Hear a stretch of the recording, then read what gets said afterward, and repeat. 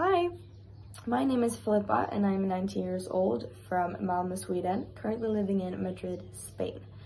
I moved to Madrid in the beginning of September 2022 and I am still currently living here. And during my time here, I have been working as a babysitter for different families, both regular hours but also occasional work as well.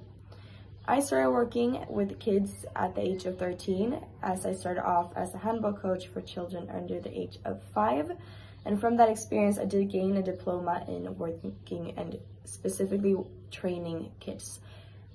After that, I did summer as a camp leader back home in Sweden before I entered high school. And once I did enter high school, I worked part-time as a babysitter on this side. And from that experience, I did also gain a certificate for first aid. And then ever since moving here, I've been working with kids, as I mentioned before, which I think it's wonderful. I love kids. I think they are so nice to be around and they just make me very happy.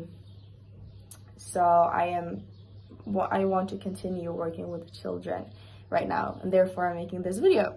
And as I mentioned, I do work regular hours, but they are not that many, and I am open to both holiday nanny work, but also occasional work or more set hours every week. I'm quite flexible in that sense. So yeah, and a little bit about me. I'm a very active person. I like to do a lot of things. I like to be outside, get fresh air, I love to run, but I also love a more creative and quiet side, which is I love to read and do arts and crafts and paint. And yeah, I love to travel as well. I think it's very, very fun to travel and to see new places, meet new people from different cultures, eat good food.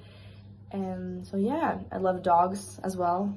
Really love dogs. I have a German Shepherd of my own.